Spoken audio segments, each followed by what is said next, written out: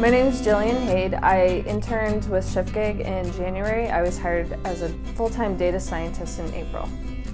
I found my data science career kind of through a winding path. My background is actually in environmental science, and I have a friend who is an experienced designer, and I was telling her that I was kind of feeling a little stale at my job and I wanted to do more. I wanted to use a lot more of my math and science background practically. And she told me about some classes that she had taken. So I looked over the different course offerings and I saw data science. As I read it, it made the most sense to me because it was all statistics and math. So basically I took an immersive course for 3 months and I learned how to code.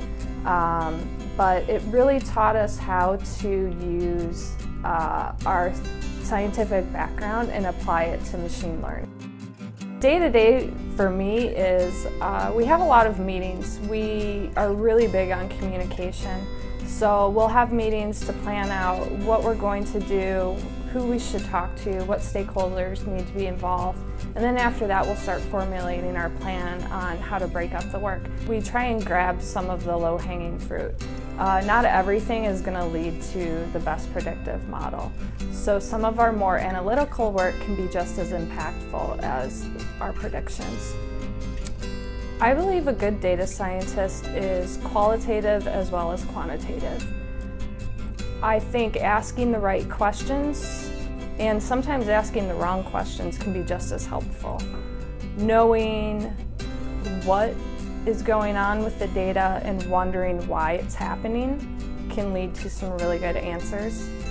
Also, I think an important quality is knowing when good enough is just good enough. As data scientists, we can tend to be perfectionists, and sometimes that 98% accuracy isn't exactly what you need. Sometimes 86, 94 is just as good. Outside of work, I spend a lot of time with my dog, Duke. So we go to the park. I like being outside. Chicago is great 3 months out of the year, so you really take advantage of that time. Other than that, I do go to a lot of meetups for data science in my free time too. It's important for women in technology to have the confidence that they have just as much right to be there as anyone else. I think some of the deterrent for women in tech is the stereotype that you've been coding since birth, or you grew up on computers and you already know what you're doing. I've been coding for a year now, so I think I'm a pretty good example of how that isn't true. I don't live and breathe computers. I do a lot of stuff outside of the office on weekends.